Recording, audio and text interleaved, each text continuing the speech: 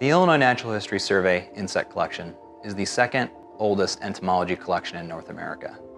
We have over 3,000 primary and 13,000 secondary type specimens.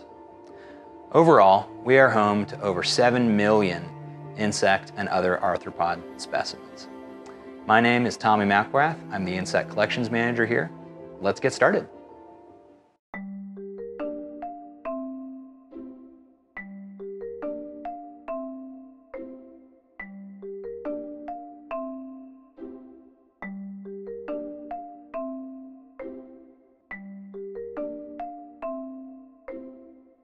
So one of our greatest strengths is our bee collection. So starting about this drawer right here, and then if you come backwards, follow me a little bit, this is where the bee collection ends, but everything from here all the way back, this is all the Illinois Natural History Survey bee collection. One of the reasons this collection is so big and so important is because we have all the specimens that Charles Robertson collected, who was a botanist and entomologist in Carlinville, Illinois. He collected those specimens between 1880 and 1930. And entomologists today can use that collection to compare how pollinator communities have changed over time before and after Illinois was largely converted to agriculture.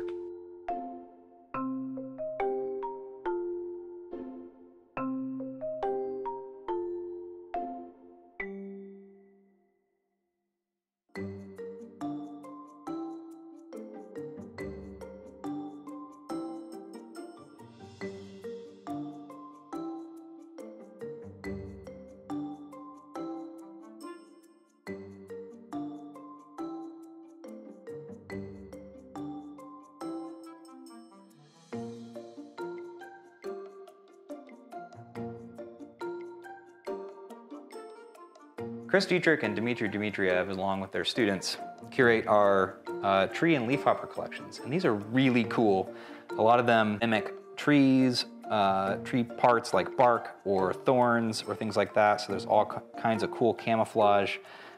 These ones in particular, I think, are just really pretty and look like little sails. Also important, though, is that these groups are important agricultural pests. There's new species being introduced to the United States all the time, and they can not only damage plants directly, but they also vector viruses and other plant diseases that can hurt U.S. agriculture. And it's important that we know how to identify them using these specimens.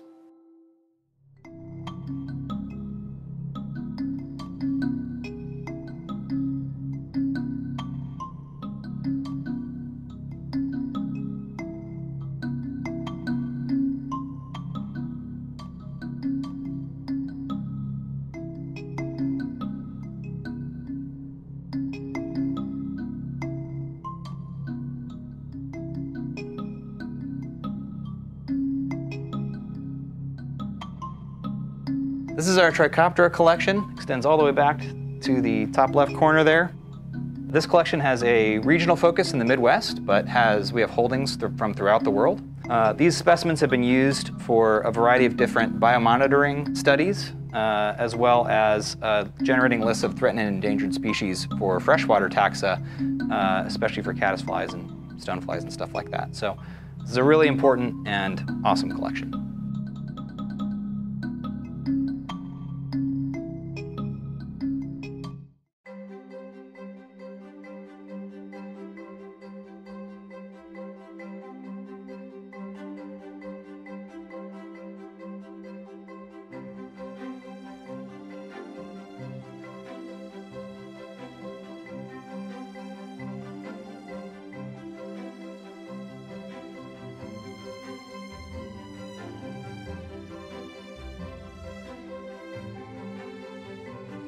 So the Microlepidoptera collection here at the survey is really cool. This is mostly due to the contributions of Murray Glenn, who collected microleps near his property in Putnam County, Illinois from the 1940s to the 1980s. These are immaculately preserved, perfectly spread micromoths. There are still new species being described from these, but unfortunately they're not digitized and they really need more work.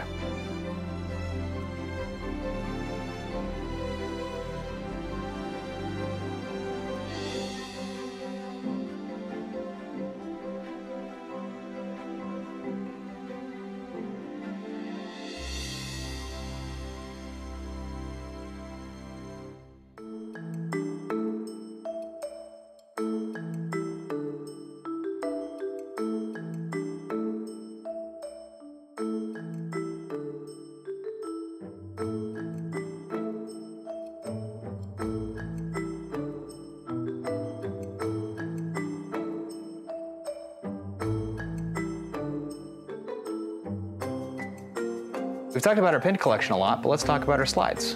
We have about 150,000 or so slides in the collection, about half of which are due to the guy right behind me, Lou Standard.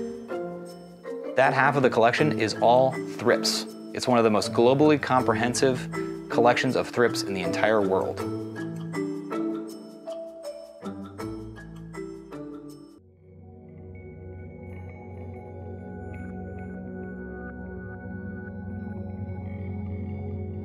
One of the unique and somber responsibilities we have is taking care of specimens of species that are no longer on this planet.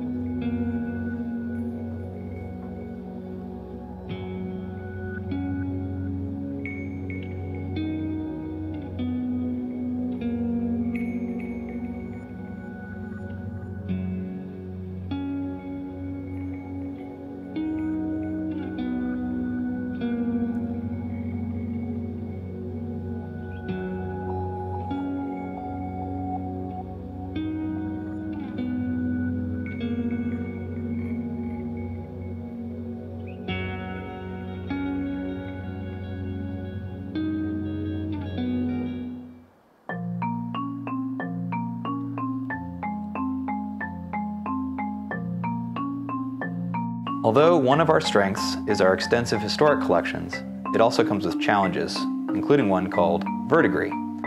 Verdigris happens when non-archival insect pins are used, and over time the pins themselves react with the air and insect insides, creating death blossoms of corroding metal.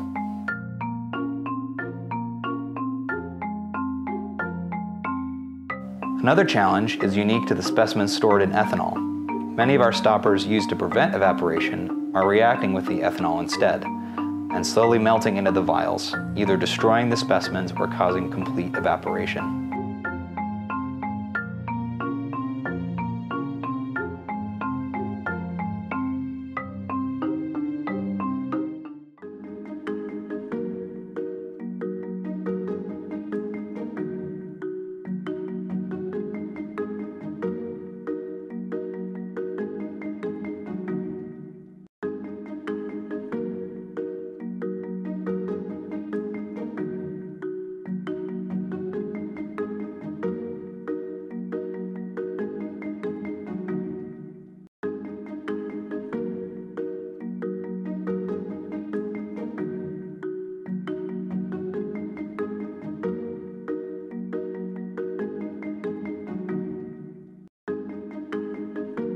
So next we have the beetle collection, which is my personal favorite. Beetles are what got me into entomology. It's what I did my PhD on.